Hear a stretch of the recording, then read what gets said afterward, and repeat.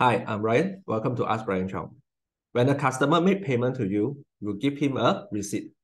But sometimes, if this is a partial payment or there is others outstanding, you wish to have a outstanding amount that show in the receipt in order to remind the customer about the outstanding. But in SQL accounting software standard receipt format, there's no such field.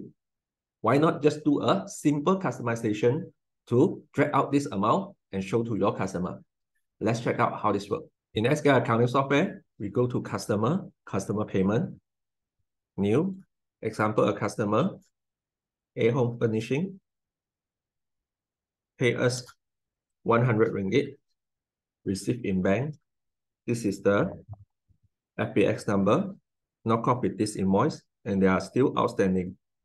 Save this, preview, and we can print the official receipt. All the green color is the standard format. Show you the payment details, but there's no outstanding. So with a simple customization, we create another official receipt format.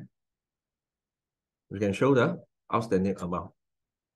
This shows you SQL accounting software are able to do customizations according to your requirements. You may post your requirements and your question in my channel, then I'll answer accordingly. Thank you for watching. That's all for today. See you in the next video. Thank you.